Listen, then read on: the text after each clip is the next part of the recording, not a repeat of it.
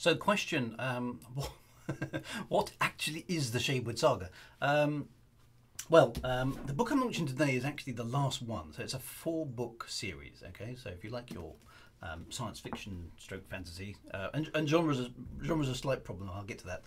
If you like your sagas in 4-book pieces, then this is right up your street. Okay, so it's a 4-book saga. I've just done the last book.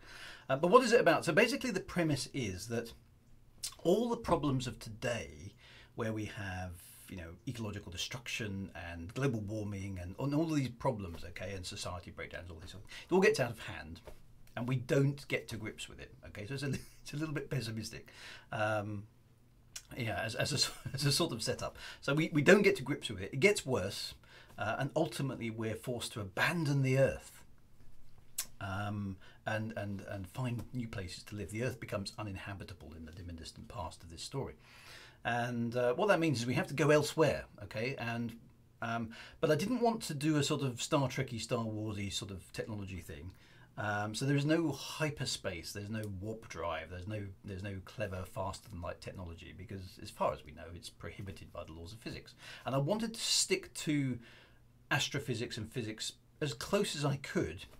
Rather than kind of invent magic hand-wavium unobtainium devices in order to make things happen in the story.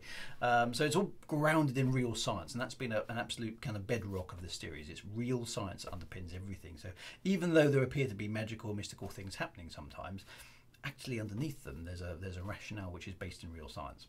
So nothing that happens in the story should be impossible by the laws of physics as we understand them today. That was a founding principle of the book. So we've had to leave the Earth, but we leave the Earth in relatively primitive ships. Okay, so not much more advanced than things that we could manage today.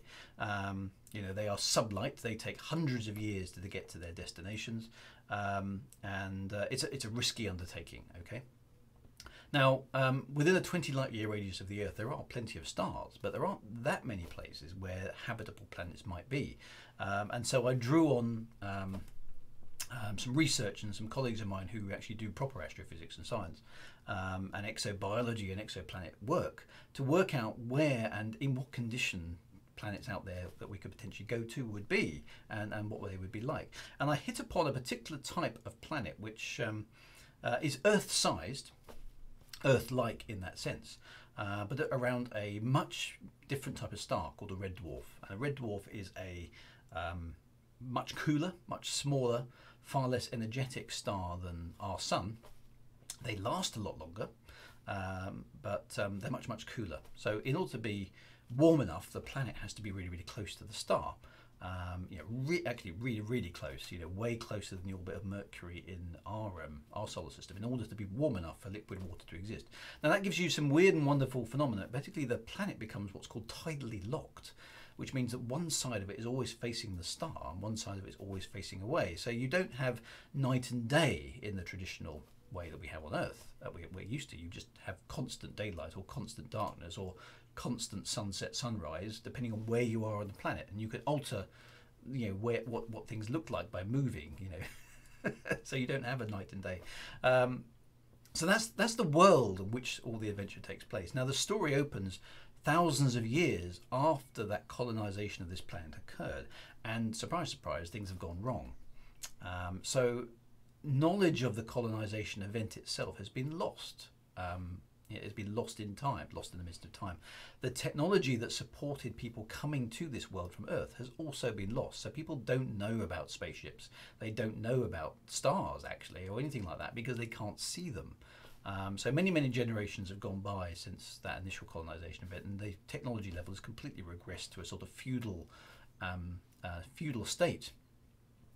And this is where the story opens, where a feudal society exists, and it's got a sort of fantasy feel to it, yet it's a science fiction story underneath it. Because unbeknownst to our protagonists, the technology that their ancestors left behind is still operating, and it's still doing things, and it's still trying to make things okay, because this planet has actually been terraformed for the colonists, and this machinery and this technology still needs to do its job. But nobody knows it's there, nobody knows what it does, nobody knows what its effects are, except that some people have strange religious powers or strange magical powers and can do things that look magical or unusual. You know, they grow into positions of authority and power and so on and so forth because they have the capability to do so. And then that gives you religion, and it gives you worship, and it gives you adulation, all those kind of things that go with it. So all those things are sort of mixed in there. And then another part of the populace of the planet is rediscovering slowly some of the technology of its ancestors and figuring out, hang on a minute, you know, there's clues here, there's relics, there's stuff that indicates that we were capable of bigger things in the past. So what happened? What went wrong? Why have we lost this capability? And start asking questions. And other people are trying to suppress the truth, and so on and so forth. So that's the sort of mix as the story opens. Those are the sort of things that's going on. And Shadeward really is the story of 3 young people, so 2 girls and a boy. The first girl is heavily indoctrinated by a religious sect and sees everything, at least initially, through the eyes of a fundamentalist belief in religion. The boy is kind of in this sort of technologically emergent part of the world, and he's basically, you know, just keeps asking questions. You know, why doesn't this work? You know, what do we do? Where do we come from? You know, all those sort of things. And he wants to know. He's got a real thirst for knowledge, and it's through him we see that discovery. And the third one is sort of the heart of the story. She's a very naive young girl to start with. Who just wants everyone to be nice to each other, and then she learns that the world is a much harder and tougher place as she goes through her life, and you know, things happen to her and it changes her personality, and you see that through the series of stories. So Shadeward is a story of discovery of a weird and wonderful novel planet. It's an uncovering of ancient history and myth and legend. It's adventure. You know, there's lots of scrapes and narrow escapes and things going wrong and people shouting at each other and all that sort of thing. There's battles, there's all sorts of stuff going on there. But it has a sort of fantasy feudal society feel, yet it's based on, grounded in actual real science. There is nothing on this world that is fantastic, i.e. it's beyond credibility. It's all based on real science. So hopefully that's piqued your interest. That's what the Shadeward Saga is all about.